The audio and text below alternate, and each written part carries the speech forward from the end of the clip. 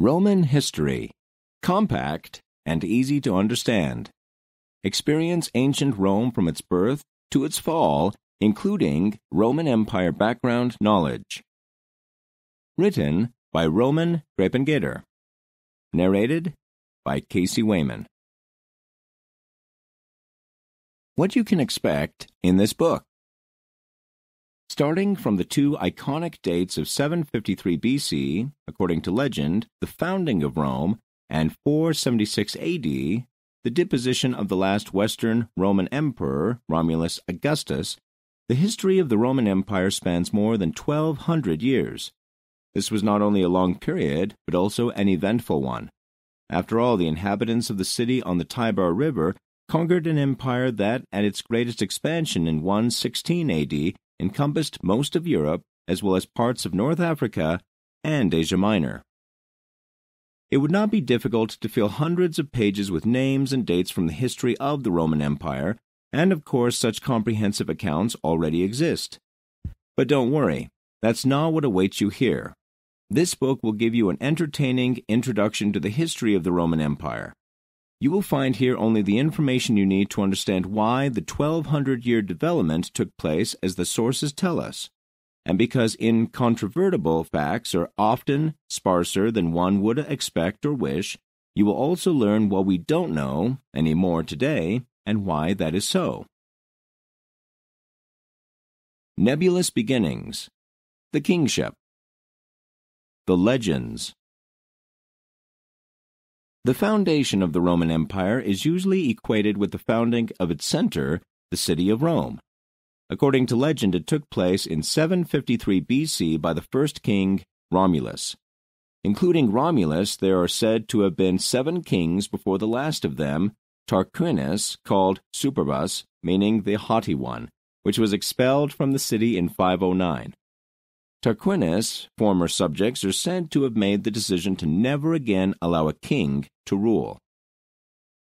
One reason why we have only legends about the beginnings of Rome, but practically no facts, is tradition. The so-called 12 Table Laws from the 5th century BC are the first written evidence of Rome's history, but they do not contain any historical information because they recorded customary law. The first historiographical texts date from the turn of the 3rd to the 2nd century, and the majority of them at all only from the 1st century BC. There is a gap of several hundred years between the foundation of Rome and the lifetime of the authors of these texts. It is practically impossible to save reliable data over such a long period of time.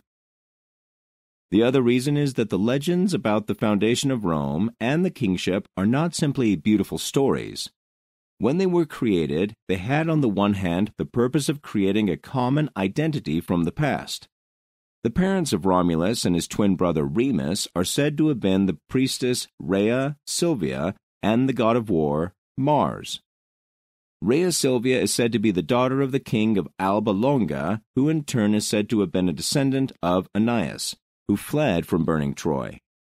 Here, a direct descent line from Troy to Rome was constructed, which is significant because Troy had the same prestige in the eyes of the Romans as Rome later had in the eyes of its neighbors and in the eyes of posterity. The descent from Mars in turn emphasized once again that Rome was blessed by the gods. On the other hand, the authors of later years took their own present as a starting point to imagine what the early times must have been like in order to lead to the conditions they knew. In this way, the legends reveal something about the ideals of later times, and this is interesting for understanding political culture. The facts. But what can be said about the early Roman period despite all the uncertainties? Archaeological findings show that at the end of the 6th century BC in the area of the Forum Romanum, in the heart of the city, there was already a coherent settlement, but it still had a village character. It is clearly younger than the legendary date of its foundation, although the smaller settlements from which it emerged may have existed much earlier. The names of possibly all 7 legendary kings could be later inventions, and also the date of the expulsion of the last king is to be taken with caution. That there were kings in Rome, however, may be regarded as true. On the one hand, this is supported by the fact that a phase of kingship across cultures and regions is to be regarded as a normal case of state development. On the other hand, the cults of the gods and the priesthood of the Romans reveal echoes of an older state organization, which were retained even though the increased seemed to have fallen out of time. This kingship should not yet be imagined as a monarch at the head of the city who clearly stood apart from his subjects and was not accountable to anyone for his actions. Admittedly, he combined all the important functions in his person. He acted as the chief priest as well as the chief judge, and held the supreme command in case of war. Apart from that, he was not very different from his subjects. His majesty did not come from the fact that he was special as a person, but that he led the enormously important cult of the gods. It is quite possible that the last king had to leave because he tried to portray himself as exceptional, for instance through a particularly close connection to a deity. There is also widespread agreement that the last king was descended from an Etruscan dynasty. The Etruscans, who lived in Campania, who initially, along with Greek colonists, the most highly developed culture on the Apennine Peninsula. The Romans owed many achievements to them. For example, the so-called Latin alphabet that we all still use today is a variant of the Western Greek alphabet that the Romans learned through Etruscan meditation. The revolt against royal rule could also have been a revolt against a perceived foreign domination. It is not clear, however, whether native Latin rulers had ruled Rome before an Etruscan king or kings, and whether Rome was an Etruscan or a Latin foundation. The Republic. The emergence of the Republican administration. The phase between the end of kingship and the establishment of imperial rule in the form of the Principate is known in German as the Roman Republic. This is the translation of Latin res publica, which simply means public affair. For the Romans, matter was public if it affected all people. By politics, therefore, they understood the regulation of issues that affected everyone, and in the form of the People's Assembly, relatively many men could indeed participate. After the expulsion of the last king, his functions were distributed among several officials. Little is known about the early days of the republican system. Only from the 4th century onward does the overall picture become clear.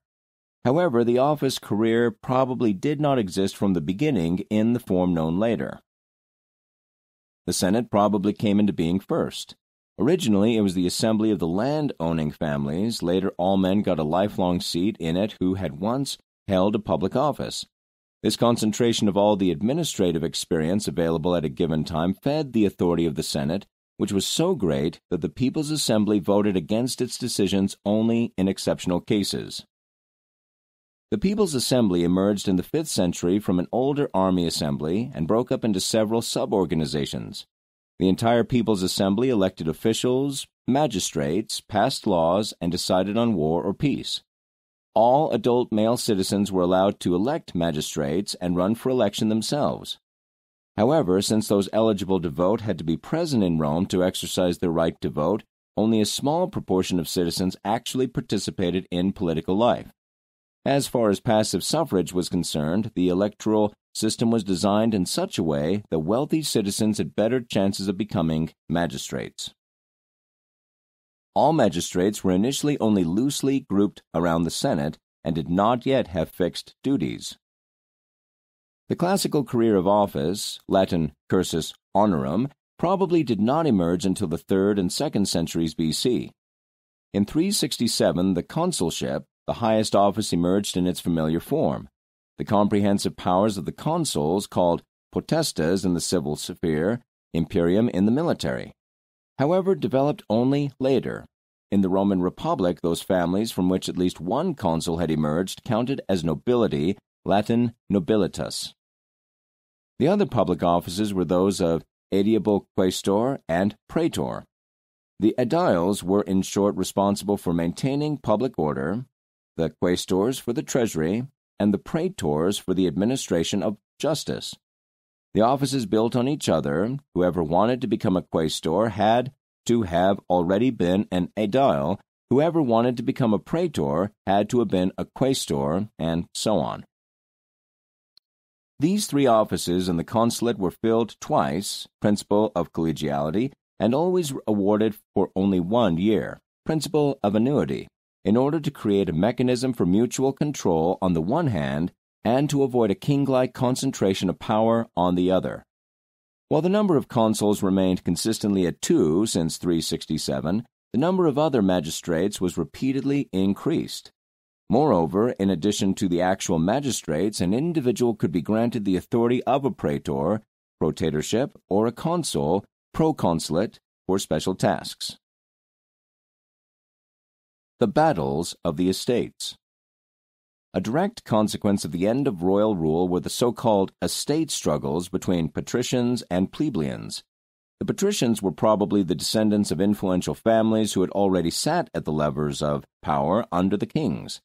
In early times, plebeians were all Romans who were neither patricians nor in a client relationship with a patrician. Later, plebeians simply meant non-patricians. This group was very large and socially heterogeneous. It by no means included only have-nots, as our modern usage of the word would suggest. At the time of the king's rule, the king himself had represented the interests of the plebeians. With the end of the king's rule, they lost their advocate, but the patricians did not grant them any other representation. Over the course of several centuries, the plebeians succeeded in gaining political representation and a political voice, such as equality with the patricians. Their success can be explained not least by the fact that the republic could not do without them. In case of war, the patricians provided the cavalry, the plebeians the infantry. Only the cavalry would never have been enough to stand up to an opponent, so the patricians had to be happy if the plebeians continued to take up arms and ultimately could not close themselves off to their demands in the long run. The first success of the plebs was the creation of the office of tribune of the people, traditionally dated to 495. The tribunes were to represent the interests of the plebs in the people's assembly and the Senate.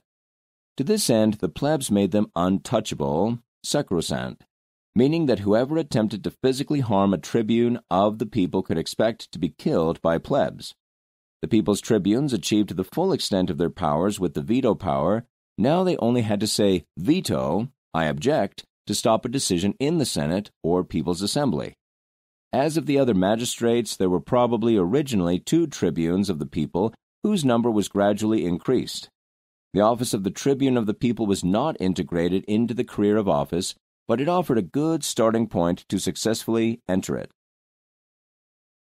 In 367, the plebeians managed to be admitted to all offices. From that year on, there were 2 consuls, because henceforth 1 patrician and 1 plebeian were to be elected to the highest office. In 287, the Hortensian law was passed, by which the decisions of the assembly of plebeians became binding on the entire popular assembly. By the middle of the 3rd century, the division between patricians and plebeians had been resolved. The tensions that had previously simmered for decades and centuries had repeatedly become so great that they put the Republic to the test. The fact that the Republic not only survived this period unscathed, but even emerged from it stronger, was probably largely due to the parallel expansion. As long as there were external opponents who had to be defeated, there was a goal on which patricians and plebeians could agree and with which they could identify, regardless of all tensions. Also, the spoils of war benefited everyone equally because both groups provided part of the army. The Roman expansion. During the reign of the king and in the early days of the Republic, the Romans ruled a comparatively small area surrounding the city. In the 5th century, they may still have waged war primarily to defend themselves against their neighbors, who were normally more powerful and larger. Since they were successful in this, they were soon able to make territorial gains, which in turn increased their military clout. In newly acquired territories, the Romans established colonies that had to provide for their own defense. They concluded alliances with their subjugated neighbors, obliging them to provide troops in the event of war. Both were the prerequisite for Rome to start waging wars not out of political necessity, but out of a desire for power. The exact date of this turning point is disputed, but it could have occurred as early as the 4th century. Then, in the 3rd century, the expansion accelerated enormously. In the first half of the century, Rome finally gained hegemony over the Apennine Peninsula, it thus became a serious power in the western Mediterranean, which put Carthage, a city-state centered in what is now Tanzania, on the map. Previously, the two cities had certainly cooperated, but in 264 their relations turned to confrontation. That year, Rome used a pretext to attack Sicily, its only remaining serious rival in the Apennine Peninsula. Sicily was allied with Carthage, so this maneuver triggered the First Punic War, 264 to 241. Carthage suffered a bitter defeat, but was not completely defeated. In the following years, the city-state recovered and was able to establish a new base at the Iberian Peninsula, which was a thorn in the side of the Romans. The commander, Hannibal, preempted a Roman attack in 218 with his famous move across the Alps, triggering the Second Punic War, 218 to 201, which, regardless of initial success, sealed Carthage's end. The Romans next turned their attention to the eastern Mediterranean, where King Philip V of Macedonia, a former ally of Carthage, ruled. He was finally defeated in 196. Greece did not come directly under Roman scrutiny thereafter, but Rome became the guarantor power for its internal order. In the course of their expansions, the Romans proceeded to establish provinces instead of binding new confederates to themselves. In 227, the first provinces to emerge were Sicily, Sardinia, and Corsica. Unlike the Confederates, they did not provide auxiliary troops, but paid money to the center. The reason for this change could have been that naval warfare, which was important from the First Punic War onward, was more costly than purely land warfare, and at the same time the Confederate system already provided sufficient soldiers. Thus, within 3 generations, all the empires bordering the Mediterranean came under Roman scrutiny. This was an enormous expansion that encompassed much of the civilized world known at the time. It not only changed the balance of power around the Mediterranean, but also had an impact on the internal constitution of the Roman Empire. Consequences of expansion. The almost constant wars transformed the Roman Republic into a warrior society with a corresponding mentality. It became a typical Roman trait to give up in a war only when the defeat could no longer be shaken, which required a determined will to persevere. Furthermore, individual prestige was linked to military success. Those who distinguished themselves militarily were publicly honored. Throughout Rome, for example, numerous monuments to generals were erected. Such notoriety, in turn, acted as a springboard for a political career, and this close intertwining of military glory and political success had several consequences. Since military success was the surest way to gain prestige, the ruling class had an interest in creating ever new opportunities for someone to excel, such as to ensure that Rome was almost constantly at war somewhere. Under this condition, a cautious, peacekeeping foreign policy was just as undesirable as the early termination of a difficult conflict that might still be winnable. However, as all commanders rushed into office, competition for the few magistrates was fierce. Attempts to reduce the number of potential candidates through additional regulations, such as a minimum age for each office, helped somewhat, but did not solve the basic problem. It is well known from the economy that scarce but sought-after goods become more expensive, and so it was with Roman offices, although more expensive here is by all means not only to be understood figuratively, but also literally. After it was forbidden to pay voters directly to elect a particular candidate, candidates spent their money on measures to increase their popularity. As everyone did this, larger and larger sums became necessary to achieve this effect. From the 2nd century BC at the latest, anyone who aspired to a political career needed an increasingly large fortune in the background to have any chance at all. For many families from the patrician and knightly classes, the financial cushion took the form of landed property. They acquired land with their share of the spoils of campaigns so that their sons could later run for a political office. Land did not necessarily bring the highest income, but it was still the most popular financial investment because it provided the right image. A wealthy Roman had to be a landowner to be considered anything. As expected, the more land came into the possession of the wealthy, the less arable land remained for small farmers. They were unable to pay fancy prices to secure the land they needed for their livelihood. Their situation was aggravated by the fact that Rome hardly established any new colonies on the Apennine Peninsula from the early 2nd century onward. This meant that it was no longer possible for propertyless peasant sons to build up an existence in a colony with their own farm after completing their military service. The increasingly scarce land was thus to provide for more and more people. The problem of the rural population was one of the greatest in the late Republic, and contemporaries were aware of it. There were repeated proposals for redistributing the land in order to halt the impoverishment of broad sectors of the population, but the Senate rejected all advances. The senators acted on the principle that less land for themselves meant falling behind in the political competition, and they could not or would not allow that. At issue, however, was not only the livelihood of the peasants, but also the provisioning of the dispossessed veterans, whose numbers increased sharply at the turn of the 2nd to the 1st century. Initially, only legionnaires who owned a farm themselves had served in the army, but this principle became more and more frequent and increasingly diluted until a relevant proportion of legionnaires were dispossessed. In this situation, it became common for each commander to take care of the provisioning of his legionnaires himself. Thus, a close bond already developed between a commander and the actively serving men, because the latter knew very well that it depended on their commander under which material circumstances they would spend their old age. Together with a second development, this bond helped make the military a decisive political power factor. During campaigns, it was repeatedly necessary to extend a magistrate's tenure beyond 1 year so that he could complete the task at hand. Sometimes this turned into a tenure lasting several years so that field commanders could develop the feeling that they were not only administering an official power, not only being assigned to a specific task, but actually holding the office. Accordingly, their willingness to accept the end of a magistrate or a commission could decline, and all the more so if they knew their soldiers were loyal behind them.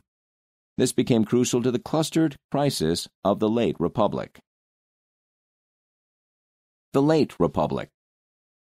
The year 133 BC is considered the beginning of the late Republic because that was when it first became apparent what later intensified and became characteristic of this phase.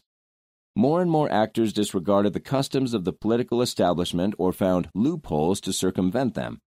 At the same time, they used new, violent means to end political conflicts.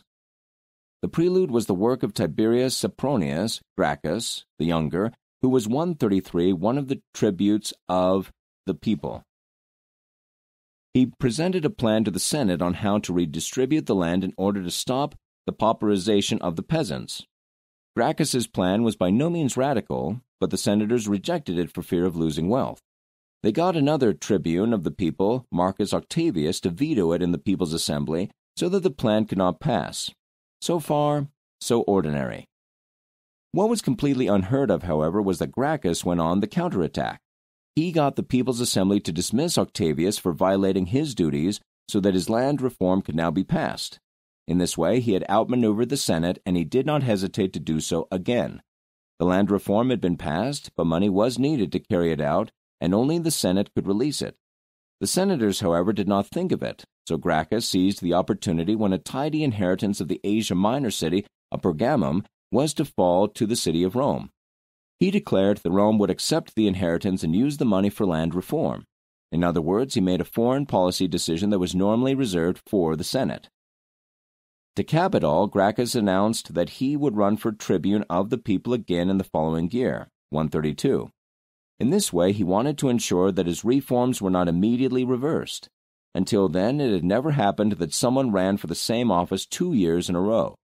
Not only that, but Gracchus had the best chance of actually making it to re-election because he tied his supporters to him by the issues he stood for. This, too, was an innovation in Rome's political establishment. Traditionally, candidates in the Roman Republic were elected because of their name, because they themselves had acquired military prestige, because they came from a distinguished family, or because ideally both applied to them. In his first election, Gracchus had been no exception. His father of the same name had twice been consul and had negotiated an important peace with the Celtiberians in 179 to 178, without which the Iberian Peninsula could not have been pacified. However, Gracchus's chances of being re-elected were primarily due to the fact that he demonstratively represented the concerns of the common people. Gracchus's renewed candidacy was the provocation that the Senate would no longer tolerate.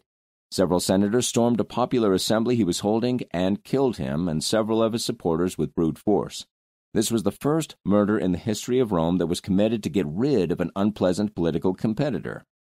It was not to be the last. The same fate befell Tiberius Gracchus's younger brother, among others. Gaius Gracchus felt committed to his brother's program. He too relied on passing resolutions, bypassing the Senate, for example, by relying on the knighthood, which until then had played no role politically, and he also introduced a proposal for land reform that the Senate rejected. Moreover, when the establishment of colonies in North Africa pursued by Gracchus was terminated in favor of the veterans, he withdrew with supporters to the Aventine, one of the 7 hills of Rome, ready for confrontation. Now the senators invented the Senatum Consultum Ultimum, English, last decision of the senators, as the final verdict in a matter, and on this newly created legal basis sent one of the consuls with troops to the Aventine. Gracchus was killed in the ensuing battles.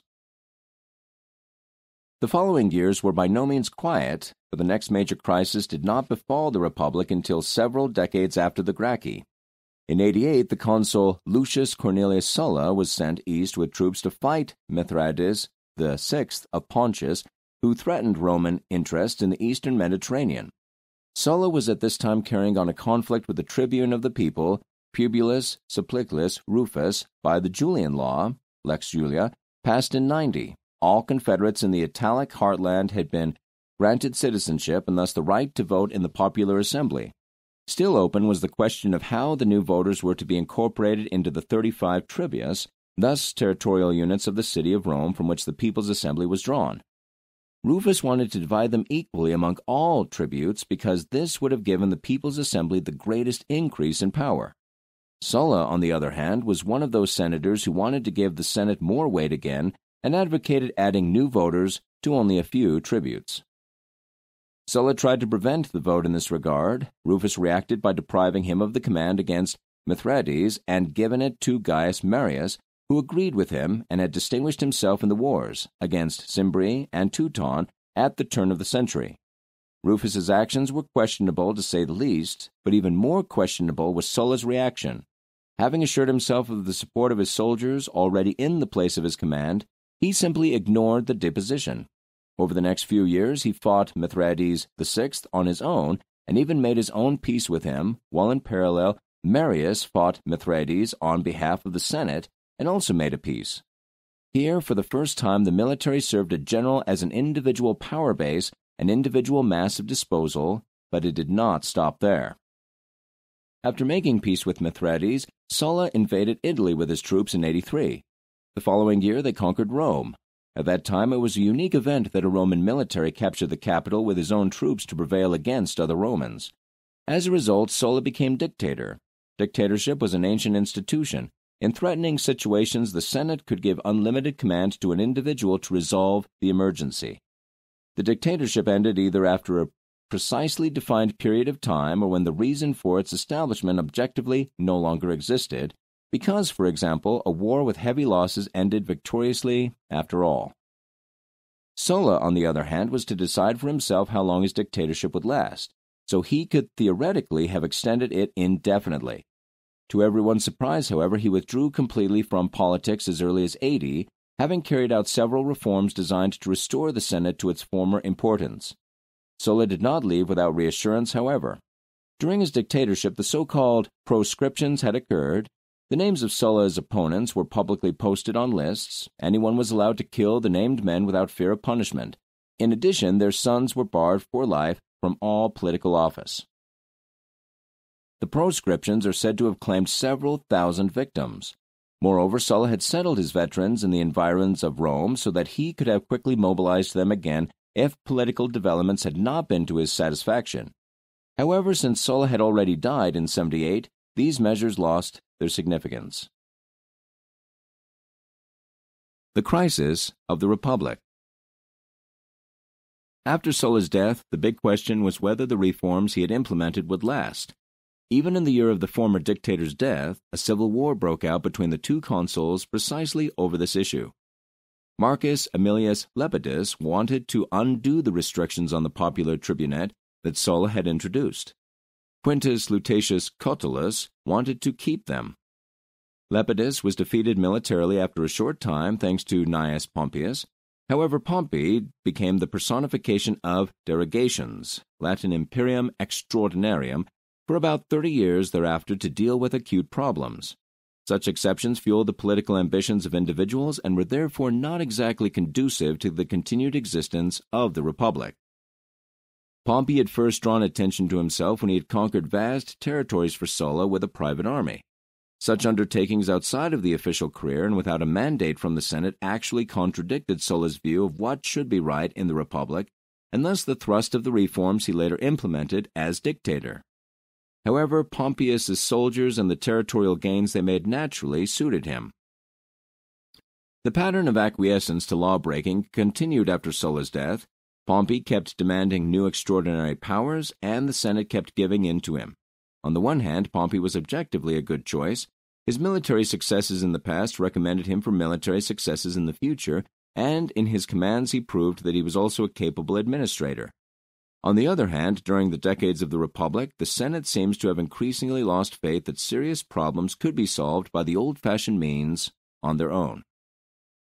This made the senators susceptible to the demands of self-confident, successful individuals like Pompey, and each time created an example that invited imitation by others. At the same time, the senators were unwilling to adjust the legal framework so that these individuals could have been incorporated into the administration of the Republic, rather than making exception after exception for them, which, after all, could only undermine the overall structure. After the victory over Lepidus, Pompey demanded a military command in Spain, where supporters of Sulla had established themselves.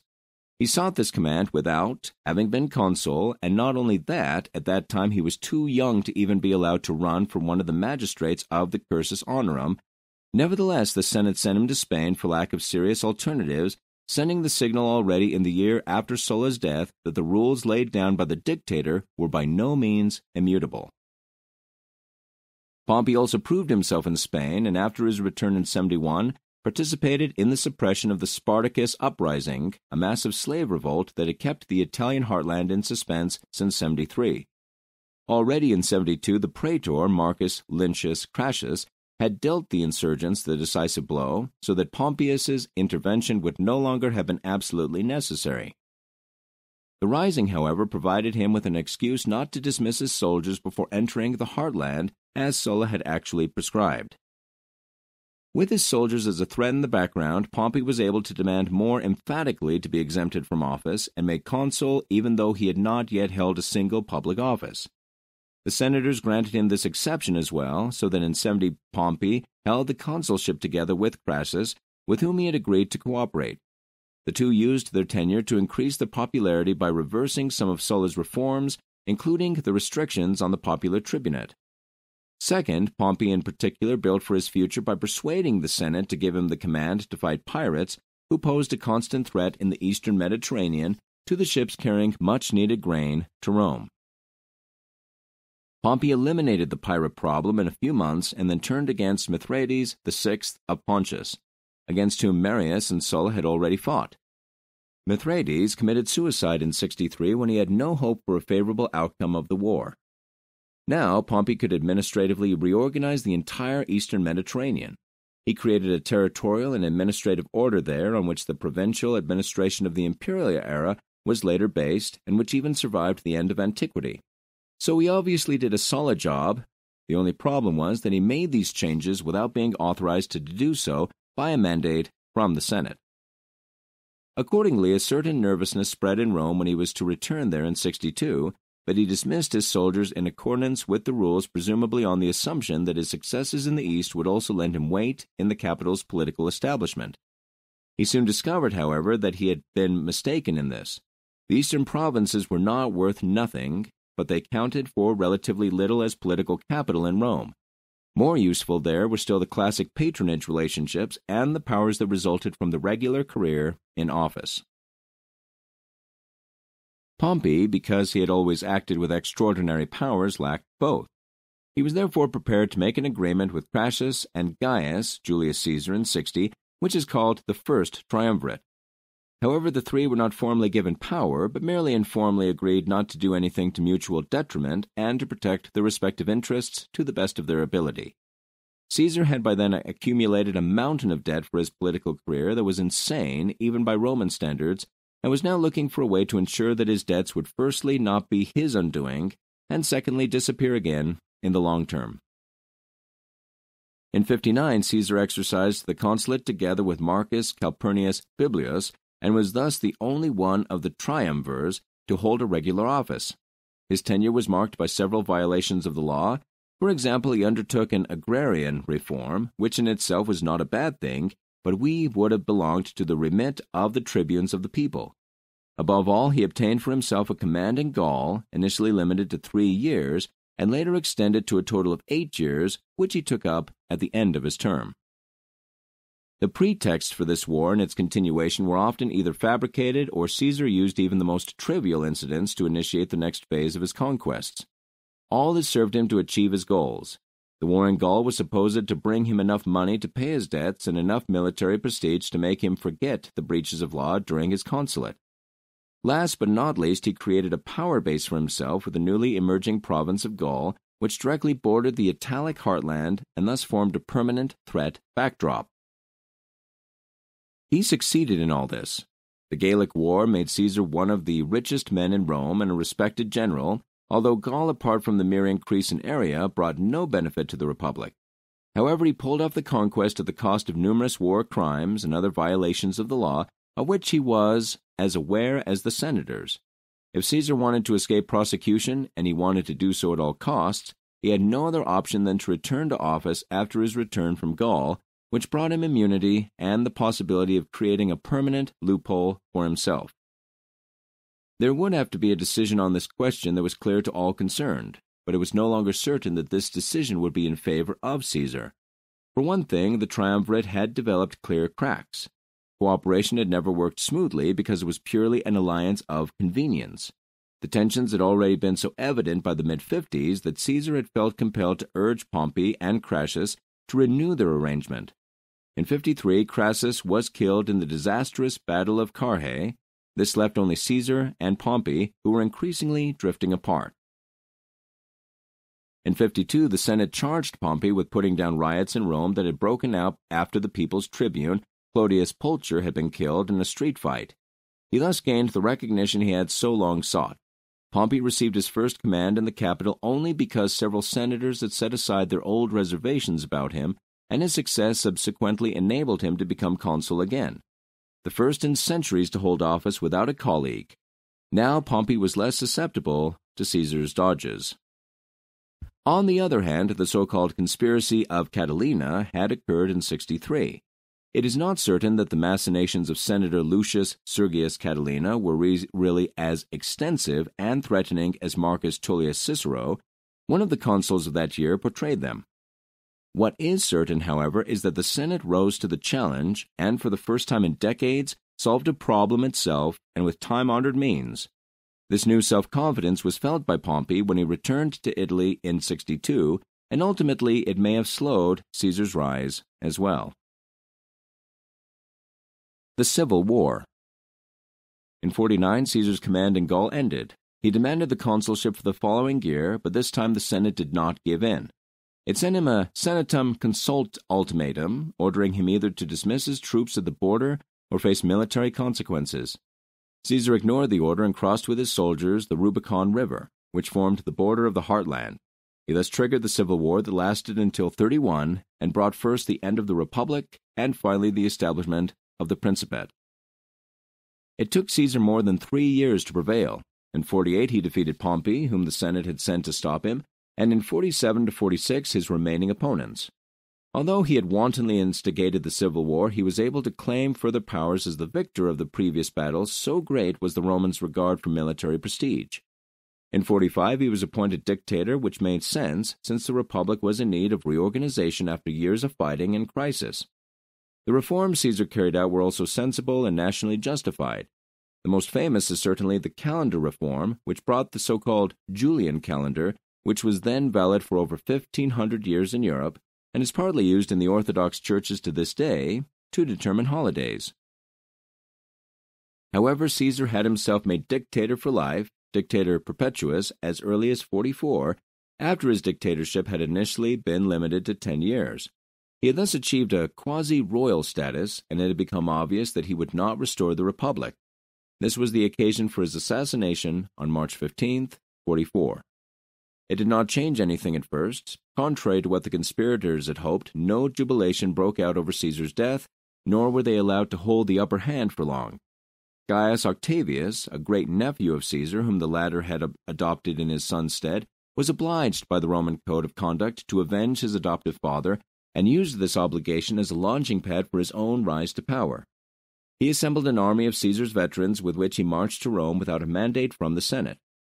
Their presence was enough leverage to win him the consulship. Thus he initially sided with the Senate, which instructed him to take action against Marcus Antonius, an important partisan of Caesar and consul in 45.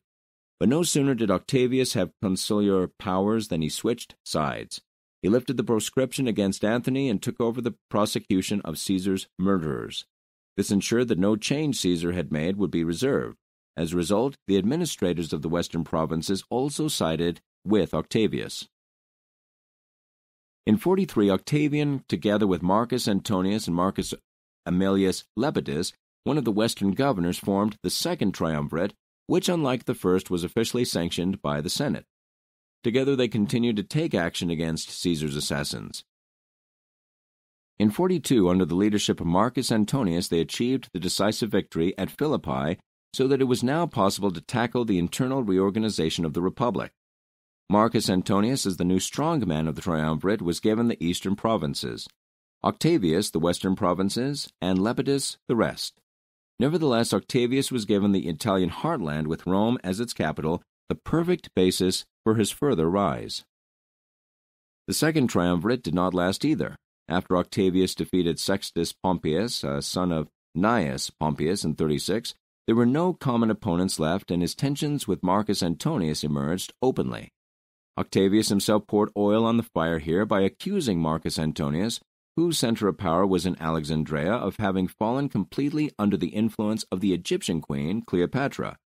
The civil war against Marcus Antonius then also appeared to contemporaries as a war against the external enemy, Cleopatra. Octavius, better known as Octavian, achieved the decisive victory in 31 at the naval battle of Actium. This victory is considered the beginning of the imperial era. The imperial period. Octavian and the establishment of the Principate. Even though the Battle of Actium marks the beginning of a new major epoch in Roman history, the transition between the Republic and the imperial period was not a sharp break, but a fluid one. This can be seen at several points. A change in the form of government came about solely because the small urban Roman elite got into a crisis and did not manage to resolve it. Undoubtedly, there were many problems in the late Republic, including such as the impoverishment of the rural population, which contained some social dynamite. Occasionally, the malcontents also rose up, as did 73 to 71 slaves under Spartacus' leadership, but none of these grievances brought down the Republic, and the Civil War was not accompanied, exasperated, or otherwise affected by insurrections. Thus, for ordinary people, especially outside the capital, nothing changed at first when they no longer lived in a republic, but under a princeps. Society, of course, was not static and evolved like the system of rule, but this happened over much longer periods of time. Caesar's appointment as dictator for life was neither royal rule nor imperial rule, but it was already a monarchy in the sense that the term, from its Greek roots, means nothing other than rule by an individual. Since his supporters gained the upper hand after his assassination, there was also no return from the emergency mode of the Republic to its normal mode. The triumvirate was based on dictatorial powers, albeit divided between three men, and Octavian was later able to build on many developments that Caesar had laid the groundwork for. The picture of a fluid transition also emerges from the other side. In 31, the triumvirate was finally history, and Octavian was the only remaining ruler, but he was not yet the princeps, as the emperors were called, until 284. The beginning of his reign is dated only to the year 27. To set Actium as the beginning of the imperial era has less to do with the fact that something fundamental had already changed at that time than with the fact that the one who would be the first princeps a few years later prevailed in the power struggle. Octavian, better known by his honorary title Augustus, the Exalted. The late Republic and early imperial period were united by an abhorrence of kingship, which remained a fundamental part of the Roman self-image. The story surrounding the expulsion of Tarquinius Superbus in 509 may lack a historical basis, but the oath it contained that there should never again be a king in Rome possessed an extremely real power. Caesar had no qualms about being made autocrat, but he did have qualms about making the resemblance between himself and a king too obvious. Thus he let himself be proclaimed dictator for life, whereby he remained, at least to all appearances, on the ground of republican traditions. It should be noted here, however, that it is of course impossible to foresee in which direction he would have rebuilt his position had his unrestricted dictatorship lasted longer than a scant month. Also, Caesar's initial reluctance was probably due less to a personal aversion to an openly declared kingship than to the realization that formerly republican Rome was not yet ready to accept a king over it. This was also entirely true, since even dictatorship for life resembled kingship to such an extent for a sufficient number of senators that they assassinated him. Octavian held a similar view here. Unlike his adoptive father, he did create a new form of government, but he took pains to give the appearance that he was merely presiding over an improved version of the Republic, and that he himself was nothing more than an ordinary but extremely dutiful old-style office-holder. The point here is not whether he succeeded in deceiving anyone, but that republican values and traditions were still held in such high esteem in the early imperial period that Octavian could not have afforded to cast them aside too brusquely, too obviously. For example, the Senate remained as a central institution even if it increasingly lost its decision-making power. Accordingly, the establishment of the Principate happened in small steps. Even during the Civil War, Octavian derived his legitimacy from his kinship, connected with Caesar first as an avenger, then as heir to the dictator, Divus Luius, who had been officially defied since 43. Another pillar of his legitimacy was his excesses. He attached great importance to making each of them public, for example through triumphal processions, so that a subsequent expansion of his powers appeared justified. Personal prestige and popularity were all the more important to Octavian because the form of government that was then called the Principate was only just emerging, and there was not yet an established dynasty. He had little capital other than his own person to fall back on in order to establish his rule permanently, and he knew how to present himself in the most appropriate way. The sunny sides of his person and rule were emphasized, while shortcomings, such as his abilities as a troop leader, or dark sides, such as his violations of the law during the Civil War, were discreetly swept under the rug. Such an approach was nothing special in principle, but Octavian had a particularly happy hand for such matters. At the same time, he was not a clumsy manipulator. Under Octavian, no authority existed whose task it would have been to let the princeps appear in the most favorable light possible. He paid no poets for singing praises of him or the like. By the time he came to power in 27, his prestige was already so great that he no longer needed to praise himself. From then on, he left that to others who voluntarily fulfilled this task, be they senators, writers, or other contemporaries. Much popularity brought Octavian the internal peace that existed under his rule. As Pax Augusta, Augustan peace, it formed a central element of his propaganda, but it was also an indisputable fact. Political life returned to tranquility under the leadership of the princeps. Internally, the Civil War was over, and no new one broke out for the next decades. Revolts and external wars were also largely absent, because Octavian put the emphasis of his policy on the internal stabilization of the empire. After the previous decades of thousands of victims, destruction, and street violence in Rome, this all had a very beneficial effect. Recognition alone, of course, was not enough for Octavian. He also strove to secure his position legally, trying to clothe his existence as an individual ruler in republican traditions. After defeating Marcus Antonius, he succeeded in pacifying the eastern provinces sufficiently by 29 to be able to return to Rome. There he first set in motion measures that seemed like the restoration of the Republic. In 28 he ended all the illegitimate regulations he himself had introduced in the Civil War and the Triumvirate. In 27, in a solemn ceremony, he returned the army, the provinces, and the administration to their traditional holders, the Senate and the people, in the form of the People's Assembly. but this ceremony also marks the beginning of the Principate because neither the Senate nor the People's Assembly would have been able to perform their duties after the shocks of the Civil War. Octavian therefore declared himself ready to assume new special powers. Still, 27 he received the command of a proconsul, imperium proconsulate, for those provinces that had not yet been pacified, which 23 was extended to all provinces. It formed the core of Octavian's power. In addition, there was among other things the superintendence over the grain supply of the capital and over road construction.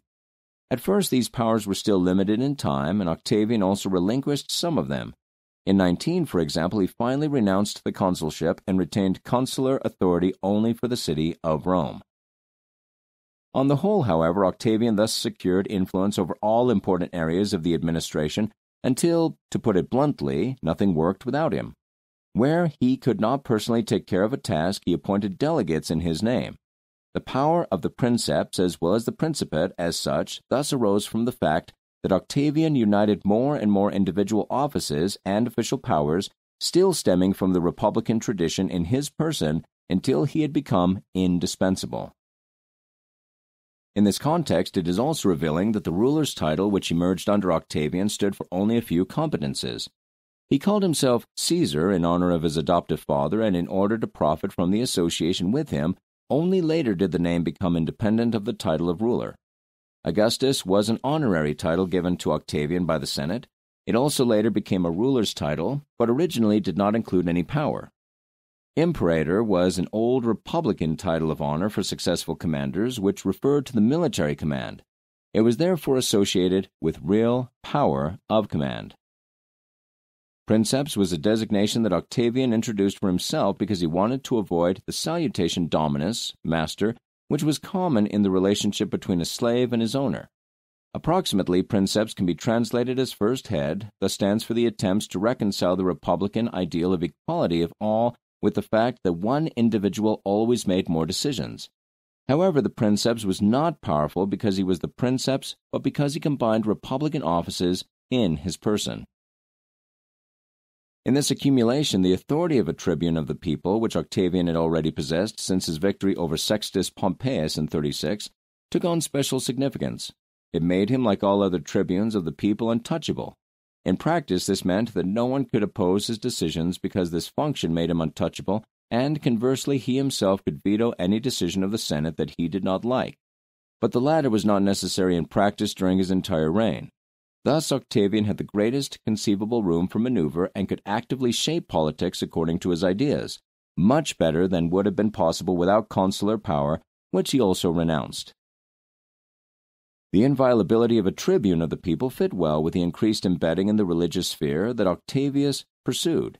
He took on more and more priestly functions in addition to that of the Pontifex Maximus, the chief priest which Caesar, for example, had already held, and carefully promoted the beginnings of a cult of his own person. Today, the popes bear this title. It is usually translated as Supreme Bridge Builder, but probably the original meaning was different, which is no longer apparent, or the linguistic image originally stood for something different than we associate with it today. In principle, the Principate did not know any personal veneration of a living princeps, since this would not have fit it with the self-image of the office as first among equals. The deceased princeps, however, were deified according to Caesar's model, recognizable by the adjective divus, which was prefixed to their name, and could be worshipped regularly. However, Octavian did not completely prohibit the worship of his person. The extent to which he allowed it depended on where a place of worship was located. The eastern provinces had a tradition of ruler worship that still dated from Hellenistic times. There Octavian could not only allow personal worship of himself, he even had to do it to some extent because the cult was part of the common image of rulers. In the western provinces he allowed the worship of himself together with other deities in their places of worship. In Rome itself, on the other hand, the least was possible because a ruler cult stood in conceivable stark contradiction to the republican traditions. There only Octavian's lairs, a kind of ancestral spirits, were worshipped. The Julio-Claudian emperors, 14 to 68. Octavian adopted Tiberius, the son of his wife Livia, to designate him as his successor. At that time there was no dynasty in the true sense of the word, so it was not a foregone conclusion that the Senate would accept the proposed new princeps. The fact that the change to Tiberius in 14 AD went smoothly certainly had something to do with respect for the late Octavian, but also with Tiberius himself. By the time he ascended to princeps, he was already over 50 years old and had established himself as a capable military leader. He was extremely popular among the soldiers and in the provinces. With him began the rule of the Julio-Claudian imperial house, whose members came from the urban Roman patrician families of the Julians and Claudians, and were related to Octavian's wife partly by descent and partly by adoption. In terms of his personality, Tiberius, 14 to 37, was not necessarily suited to be princeps. He kept himself rather in the background and had nothing for the propaganda and personal glamour with which Octavian had surrounded himself so skillfully. He did not feel particularly at home in Rome, so that he spent less and less time there and even moved to Capri in the year 26. Nevertheless, Tiberius proved to be an able administrator. He made a point of respecting the legal framework and cooperating more closely with the Senate than Octavian had done. Thus, he played a major role in establishing the Julio-Claudian dynasty. The principate was passed on after him within his family, regardless of the personal abilities and qualities of the respective princeps, just as it is the case in every monarchy. This development took place just in time because Tiberius's relatives showed a significantly lower aptitude for the office of princeps. Caligula's 4-year reign, 37 to 41, was a string of embarrassments and excesses that ended with a palace revolt. After this experience, the senators wanted to restore the republic, but the Praetorian Guard, the imperial bodyguard, prevailed upon Caligula's last living relative, Claudius, to ascend to the princeps. Claudius, 41 to 54, was not personally qualified for the office, but under him at least orderly government was possible. Claudius was followed by his stepson Nero, 54 to 68, who was much more interested in cultivating his image as an artist and charioteer than in administrating his empire. The acceptance of even unsuitable princeps, however, was not solely Tiberius's merit, but can also be explained by the difference between Rome and the provinces. The personal shortcomings and extravagances of a princeps were noticed only by those who moved within the political and social biotope of the capital. The administration was usually unaffected, so no repercussions were usually felt in the provinces. In fact, the Principate was a success story in the first 2 centuries. The empire developed sometimes thanks to its princeps and sometimes in spite of them into a prosperous power whose provinces were increasingly better integrated and administered from the center. Romanization, the linguistic and cultural assimilation of the inhabitants, continued. On the whole, there were no internal upheavals and no threatening external wars, and the territorial structure remained essentially unchanged. The inhabitants of the empire had reason to be satisfied. Last but not least, the army was the most important source of a princeps' legitimacy. In this sense, the Roman Empire had been a military monarchy since Octavius's, even if the activities of a princeps were far from being limited to waging war. As long as active soldiers and veterans alike saw no reason to rise up against the ruler, he was allowed to feel secure. In the long run, the princeps increasingly regarded the army as the part of the population whose interests they had to consider most strongly, because it was there that their own fate was decided. The Flavians, 69 to 96. Nero committed suicide in 68 when a military revolt broke out against him. He left no biological or adopted children and had no other relatives who could have succeeded him, so it was completely open who would rise to princeps. Now the importance of the army became apparent. Within a short period of time, different units of the army proclaimed their own emperor, which is why 68 to 69 went down in history as the 4 emperors' year. In a short civil war, Vespasian prevailed against Galba, Otho, and Vitellius, and was the only princeps from 69 on. With Vespasian began the Flavian dynasty, which for the first time made a loss of importance of Rome conspicuous. The Flavians themselves were not from the capital, and for the first time the majority of the senators also came from the Italic heartland and from families that had only recently risen to the nobility. Vespasian proved to be a capable ruler who brought calm back into the administration after the behaviorally corrupt Nero. Among other things, he inspired the Lex de Imperio, which in the future regulated the transfer of powers and offices to the princeps. He was succeeded by his son, Titus, 79 to 81, who died after only 2 years of rule. Vespasian's younger son, Domitian, 81-96, was popular with the army in his own right, but showed a tendency toward autocratic behavior and self-aggrandizement that led to his overthrow. The adoptive emperors, 96-181.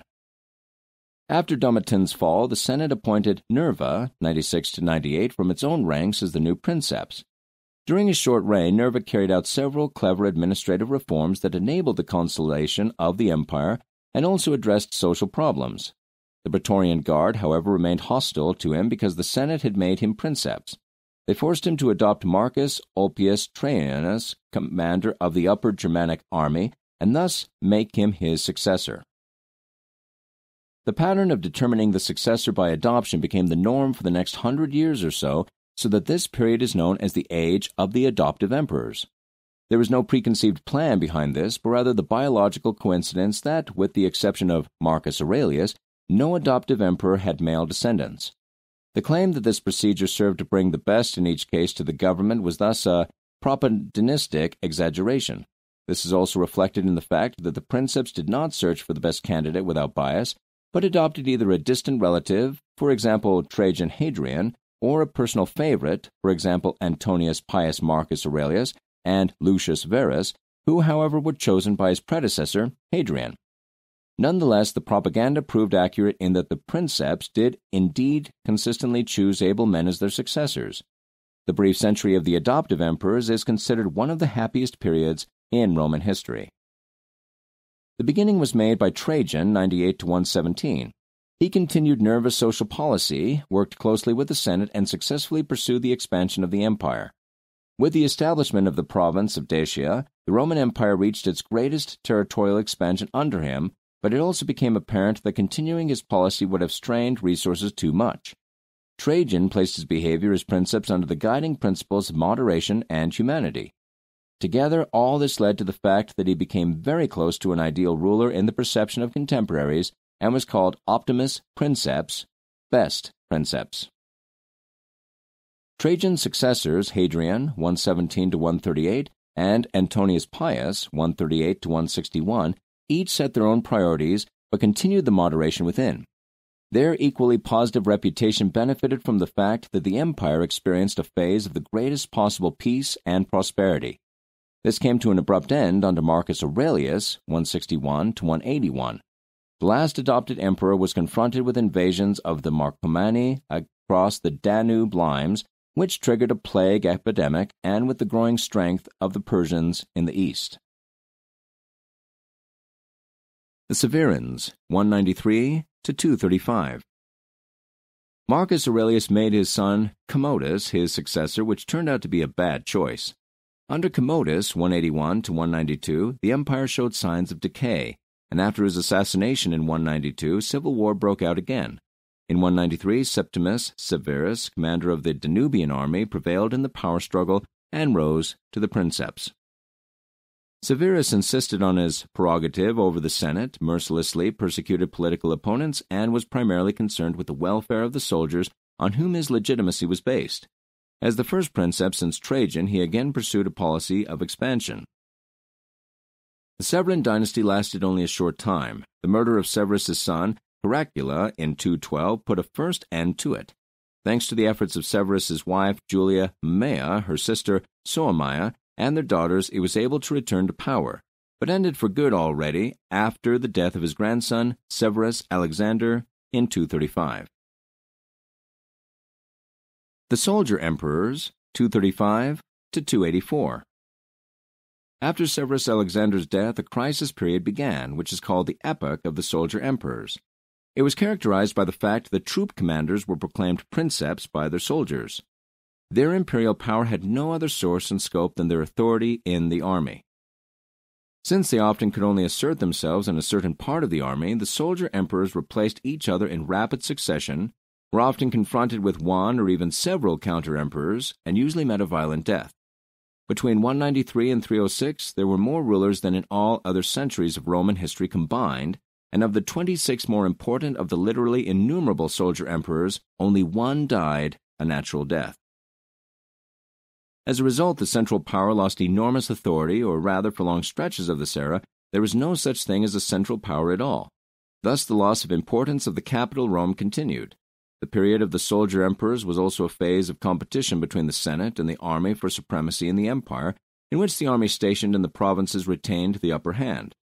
At the same time, the threat from outside remained so that the border regions gained in importance and rose to become the administrative center. All this together caused a whole series of disintegration and crisis phenomena. Individual provinces had to be abandoned, and in some cases special empires arose, as in Gaul and around the city of Palmyra. The economic area crumbled, as did border protection. In addition, there were incessant invasions across the borders by Franks, Alemanni, Goths, and others, several economic crises, and a massive devaluation of money. The population became increasingly impoverished. This was joined in 250 by the first systematic persecution of Christians in the Roman Empire. Although it was the byproduct of an edict rather than the actual intention, Emperor Tyrannius Decisus ordered all inhabitants of the empire to participate in state cults because he blamed a general decline in morals for the empire's problems. The Christians were the only group that unitedly opposed the order and had to bear the consequences. In the 250s and 260s, the nadir of the crisis was reached. From then on, the princeps managed to achieve stabilization again. Gallienus, 253 to 268, carried out an army reform, thanks to which Aurelian, 270 to 275, was able to restore the unity of the empire. Their successors, Probus and Carus, proved to be equally capable rulers. The Tetrarchy. After the assassination of Numerian, a son of Carus, Diocletian was proclaimed emperor by his soldiers in 284. He thus began his reign as an ordinary soldier emperor, but he managed to end this phase and create a new form of government. The epoch of the soldier emperors had brought so many upheavals that Diocletian's reign is considered the beginning of late antiquity and also the beginning of a new period of the imperial age, the Dominate. Whereas the princeps had seen themselves as first among equals, personally indistinguishable from their subjects, the Domini, from Diocletian onward, clearly stood out from them. The term dominant expresses this insofar as dominus was originally the term for a slave owner who possessed comprehensive rights over his slaves. The exaltation of the emperor was not an invention of Diocletian, but had already become increasingly apparent since the 2nd century. In principle, this development was only logical.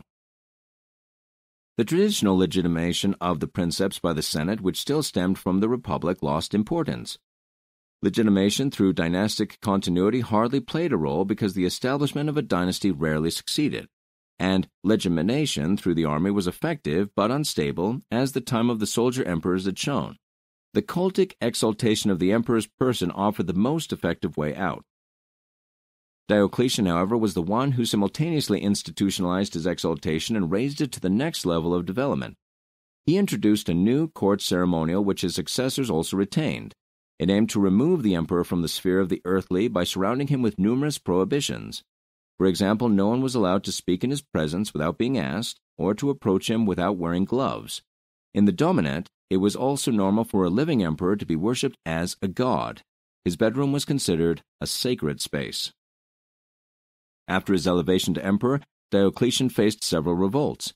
To deal with them, he appointed Maximilian as his subordinate co-emperor, Caesar, in 285. With this step, he not only tied a capable soldier to himself, but also a potential rival. After Maximin had proven himself in Gaul, he ascended to equal co-emperor Augustus just 1 year later. Diocletian, however, felt that even 2 emperors were not enough to deal with the problems of the empire. In 193, he therefore appointed Galerius his Caesar, while Maximilian chose Constantius as Caesar. This arrangement was given the name Tetrarchy, Greek for rule by 4. The Tetrarchy was intended not only to provide much-needed reforms, but also to ensure dynastic continuity after the rapidly changing soldier emperors. Each Augustus adopted his Caesar, who would succeed him as Augustus, and then in turn appoint as Caesar. All 4 emperors had their own court and had the same powers, but were each responsible for their own part of the empire. The Tetrarchy proved to be successful. The emperors succeeded in holding the Rhine-Danube line and defeating the Persians. Peace also prevailed domestically, allowing them to implement reforms. Diocletian separated the military administration from the civil one by appointing 4 prefects with extensive powers for the latter. He changed the division of provinces and decentralized their administration to make it more effective. His army reform, in turn, aimed at ensuring that soldiers would no longer be able to play the role of emperor-makers in the future. For example, he considerably increased the proportion of auxiliary troops from outside the empire. The Tetrarchy also saw a massive persecution of Christians, 303 to 311.